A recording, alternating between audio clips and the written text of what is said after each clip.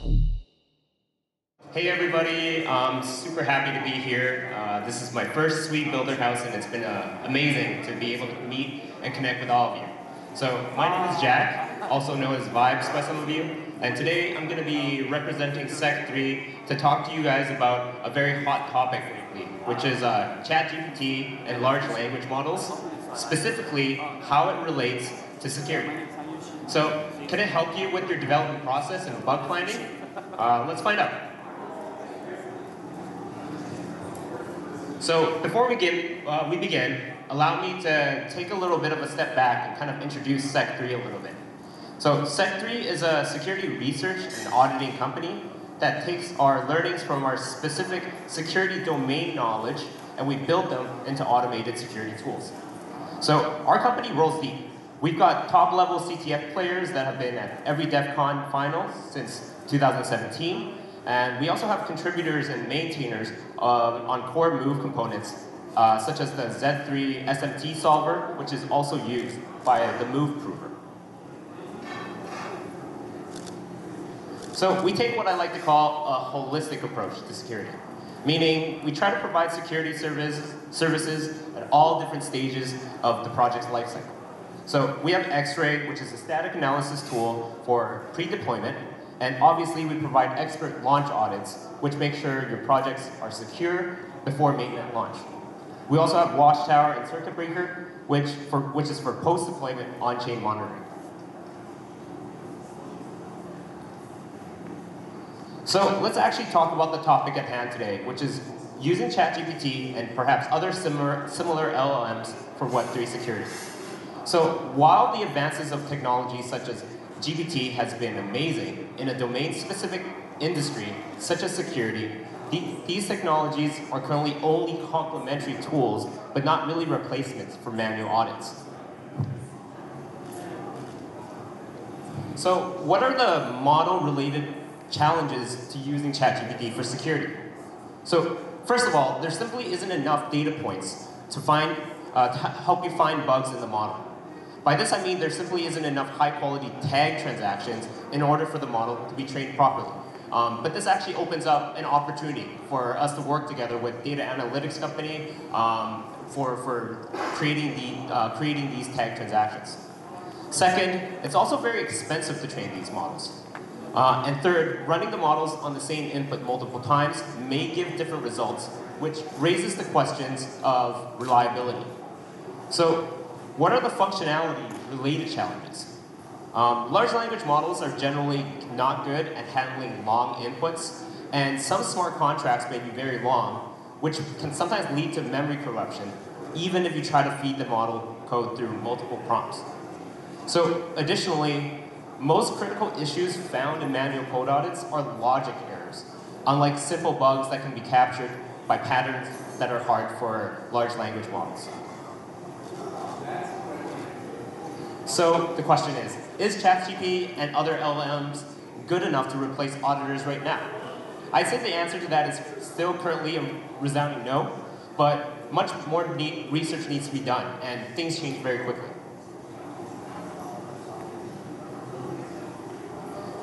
All right, so I've hit you with enough of the bad stuff. Now let's dig into a little bit of the good stuff. What can you use ChatGPT for? So, even though ChatGPT is not completely ready for smart contract auditing, it can still be a very nice and productive tool for developers.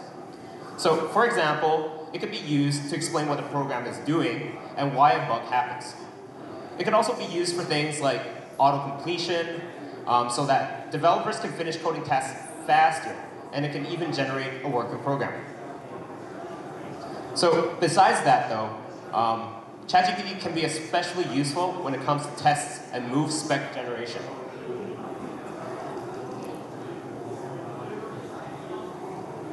So let's try to understand a little bit on why this is even interesting in the first place and why it's important. Because writing program tests is actually quite tedious and time-consuming. They can be repetitive while requiring developers to carefully think about possible scenarios the program can fail. So developers usually have a tight schedule to deliver, and they may not have enough time to prepare tests that sufficiently cover the most interesting scenarios. Therefore, it would be super useful if there is a tool that can understand the basic behavior of the program and generate working tests or even templates that are easy to work with and easy to extend.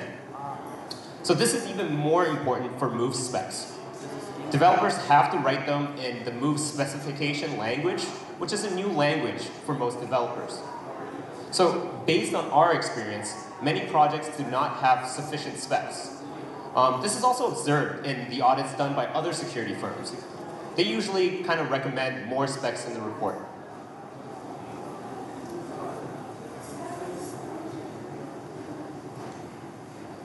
All right, so before we start looking at the actual concrete examples of the tests and specs generated by ChatGPT, let's briefly compare the differences of unit tests, product tests, property tests, and Move specifications. So unit tests generally exist in programs written in any language, not just Move, and basically developers specify some concrete example and check if the corresponding outputs satisfy some properties. So, for example, the input should be 10 and the output should be 0. Property tests, on the other hand, are similar to fuzzing, where the inputs are randomly selected from a range specified by developers. So the outputs are similarly checked against some property, and in both of unit tests and property tests, will execute the program. However, the difference is that inputs of prop tests are randomly selected from the range and based on the provided inputs. And because of this, interesting inputs that can potentially expose bugs may not be selected for execution. So as a result of this, both of them may miss bugs if you don't really know what you're looking for. So on the contrary though, Move specs are for formal verification. So developers need to precisely define the program behaviors and the expected outcomes, which is written in Move specification language and provided to the prover. And then the Move prover will systematically and mathematically check all possible scenarios and see if there are any violations. So as a result of this, even though it's harder to write correct Move specs, once proved, it can guarantee the completeness. So this goes to show just how much more powerful a tool Move specs are versus the unit tests and property tests. All right, so now that we've gone over what the tests are and how it works, now let's look at some concrete examples. For this example, we will ask ChatGPT to generate first the unit test, second, a property test, and then third, a set of Move specs for this simple buggy Move program. So the goal of this particular exercise is to first see how good these generated artifacts are, and two, if they can actually discover the bug which we know exists within this program. Knowing where the bug is and testing it against tools like this is always a good starting point to see how effective the tools actually are. All right, so this program has one function and one function only, which is used to calculate the fees that should be paid to the protocol. The parameters are the amount and the before and after prices. It first calculates the profit, then, based on the profit, it calculates the fee. So the fee calculation step in the red box suffers from a rounding error, which leads to a fee bypass, meaning the protocol doesn't actually get paid when it's supposed to. So when profit is larger than 0, but the amount times profit is smaller than 10K, the fee will be 0 due to this rounding error. So we kind of already know what's going on here.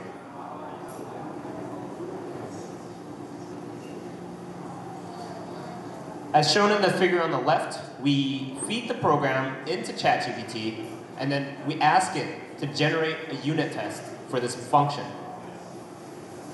The result is shown on the figure on the right.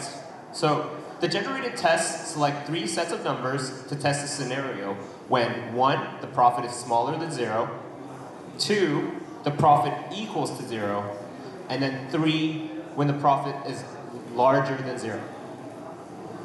So as we know, ChatGPT is not really good at math. So some numbers and some of the comments are incorrect. However, the generated testing framework is easy to understand and work with. So while this is a good start to a framework for doing some unit testing, the selected 3 sets of testing inputs did not end up exposing the rounding issue.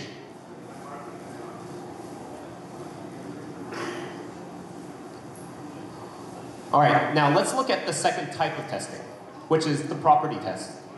We did the same thing here, which is feeding ChatGPT with the simple program, and then asking it to provide a framework for property tests.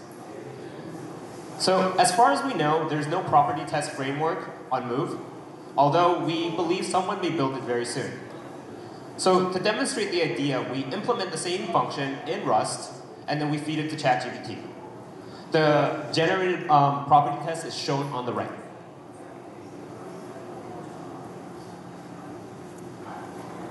All right, so here shows some details of the generated property tests.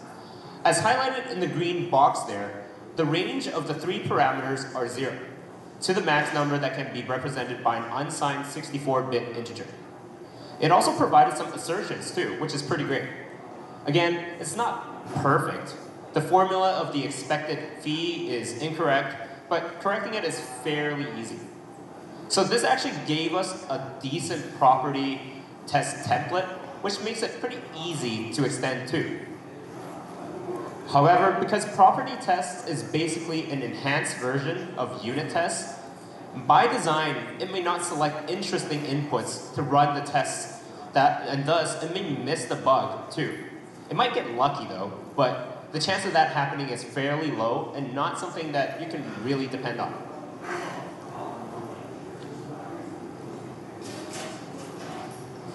All right, so let's see how ChatGPT performs in terms of Move specs generation. So even though the Move specification language is relatively new, ChatGPT already does a pretty good job. We simply feed the program and ask it to generate the Move spec. The out-of-the-box result has several assertions and is already working. This can also serve as a template if developers want to add more requirements or constraints. So we made some minor changes to the specs generated by ChatGPT, and then additionally included the requirements that the amount must be larger than 0. After that, we invoke the prover, and the prover will convert the specs into mathematical constraints and systematically check if the requirements are true for all possible scenarios. So in this way, we're actually able to discover the rounding issue. So looking ahead, we're very excited about the prospects of large language models and how it can apply to Web3 and blockchain use cases. This is why we have built and released OWL, the first open source Web3 specific large language model. The reason why we built OWL from scratch instead of fine-tuning current models is that first, blockchain transactions are not included in the training data of these LLMs. And treating transactions such as text doesn't really reflect the unique characteristics of blockchain transactions. Large language models are also generally models for many tasks, so that they're huge, which requires much more data to be able to fine-tune. So the foundational model that we open source for OWL is chain agnostic from day one. And while it's currently only trained on Ethereum transactions, because that's where we were able to find the highest quality large data set to train on, we're actively looking for data providers and analytics company that can help us bring these capabilities over to Suite. So what are the key takeaways? So far, we used ChatGPT to generate 3 types of artifacts that are useful for quality control. It demonstrated some capacity to understand the program and the desired behavior, and although these sometimes have issues, they're generally easy to fix and extend. The innovation of large language models is currently growing at an exponential rate, so it's very possible that if we're having these same discussions again a year from now, things actually might be completely different. But for now, more research is needed before we can fully rely on it for doing security auditing. Let's say we score 1 for the humans. So working on top of these generated templates is already much easier than writing them from scratch. So as long as you understand the limitations of each framework and lean more heavily on writing good move specs, you will end up with safer and more secure code while using these tools. All right, so once again, my name is Jack, and I hope this talk was informative and educational for you guys.